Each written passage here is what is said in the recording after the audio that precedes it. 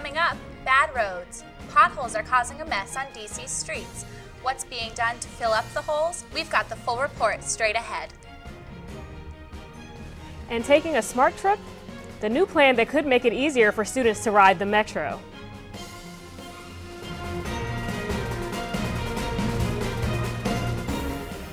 Good evening, I'm Lauren Bernhardt. And I'm Nahema Jackson Brown. The snow may be over, but DC residents are still feeling the aftermath as they drive through the city. Potholes are everywhere on main roads, and they're making commutes dangerous for workers in the DC area. Erica Crable has more on the story. No storm, DC is left with a collection of cracks and deep holes in the roads. Drivers try to avoid hitting them, but aren't always so lucky. The 4200 block of Massachusetts Avenue in Northwest is riddled with potholes. The holes formed when snow froze in existing cracks. As the water froze, it expanded and broke open the pavement. Plows scraping the roads also contributed to breaking open those cracks. If you hit a pothole, you could do serious damage to your tire and suspension. Some DC residents are wondering when the city will get around to fixing the potholes. You know, it's crazy because, they've always been kind of bad, but after the storm, they're just getting worse. And, traffic is already bad enough, no one wants to deal with that. And now we've got these potholes, blowing out the tire in my car, and, I don't need to deal with that. So I really wish that, the city would do something about it, call up Mayor Fenty and be like, hey, fix the potholes or fix my tire. American University has its share of potholes and has already begun patching them at entrances along northwestern streets. But the DC government isn't reacting as quickly. DC has already maxed out their $6.5 million budget twice over, salting the roads and removing snow. Some district residents fear there isn't enough money to fix the potholes. Snowplows have already done their part after Snowmageddon. DC residents are now waiting on pothole repair machines to fill in the gap. For District Wire News, I'm Erica Crable. You will need 10 cents more for your Metro ride starting February 28th. The hike in prices is supposed to help Metro get rid of its $189 million deficit. This spring, more fare changes and other actions related to Metro's budget are expected. Although all prices are up, if you use a Metro pass on the bus, it will still be 10 cents cheaper than a cash fare. American University students use their ID cards for checking out books, making purchases, and entering the dorms. Soon, Metro travel could be added to that list. Savannah Grable has the story. A group of 12 students have been selected to try out a new hybrid card with Metro capability. The card combines the student ID card and Smart Trip card into one, making Metro travel easy and quick. AU Student Government President Andy McCracken discussed the idea for the combo card with AU administration members over the summer. So it looks exactly like the AU ID, and the only way that you would tell that it has the Metro thing is the little Smart Trip registration on the back, and you can actually in certain lights see the actual chip in there. But other than that, it works exactly the same as your AU ID, and you just happen to be able to swipe into the Metro with it. If the pilot program goes well, students could have their hands on these cards as early as the fall semester. For District Wire News, I'm Savannah Graybill. Are you tired of credit card bills and fees you don't understand? Well, today's reforms for the Credit Card Accountability, Responsibility, and Disclosure Act go into effect. Credit card companies will now have to tell you before they increase your rates. In the first year that you sign up for a new card, your rates will not go up. Also, late fees and over-limit fees will be watched closely. So if you are responsible with your credit card, you could be receiving a break. President Barack Obama is bringing a new approach to the health care plan. The plan is being released only days before the bipartisan health care summit. This plan has outlined a way to provide coverage for 31 million Americans. It will cost $1 trillion over the next 10 years. There is no public option in this plan, and how Congress will vote is uncertain.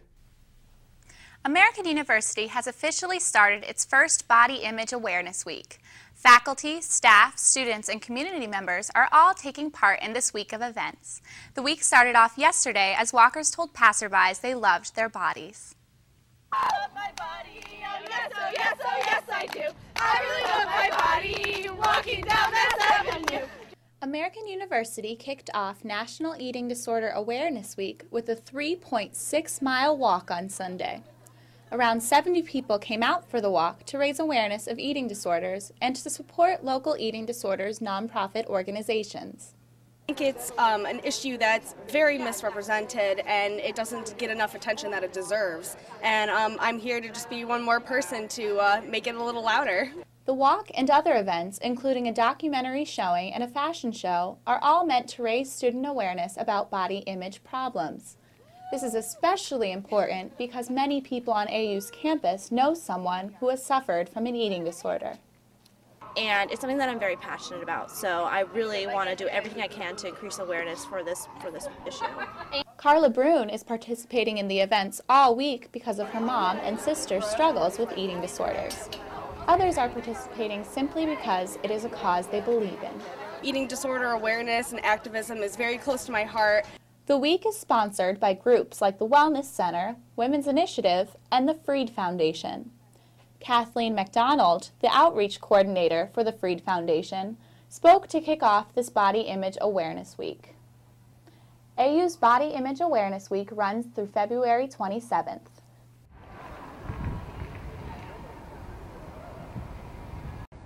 The next event of the week is a screening of the award-winning documentary America the Beautiful.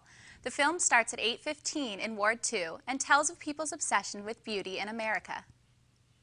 Why are America's youth attending a conservative political conference? Michael Ono has the story.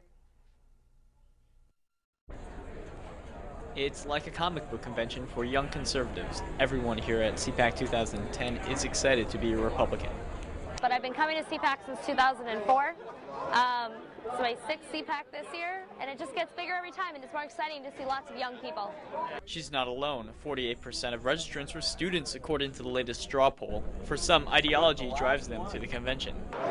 Now that the Democrats, the liberals have taken over Congress and are pushing their agenda, I think a lot of people are not happy with the way things are going, and young people have an opportunity to shape this movement and drive this movement and hopefully make for a better future. Well, you know, CPAC is usually some stodgy, old, out-of-touch Republicans, I get that, but, you know, you're seeing the Bloggers Lounge, you're starting to see some younger people take interest. I think especially as they know, you know, they're going to be inheriting this debt, younger people are starting to wake up a little bit and want to take a more active role on both sides. College students getting ready to graduate are looking for jobs at CPAC. Every student here is looking for a job of some kind, I think, whether that's in politics or in the private sector. And I think politics allows students to network and be able to meet people. There are other motivating factors. Part of it is that it is so inexpensive for students to come to CPAC. Ultimately, young people are just investing in their future. And yet the best that Washington, D.C. can do is say, go become someone's intern, and then a staff assistant, and then an associate press director. And then if we give you permission, someday we might let you make a decision about something.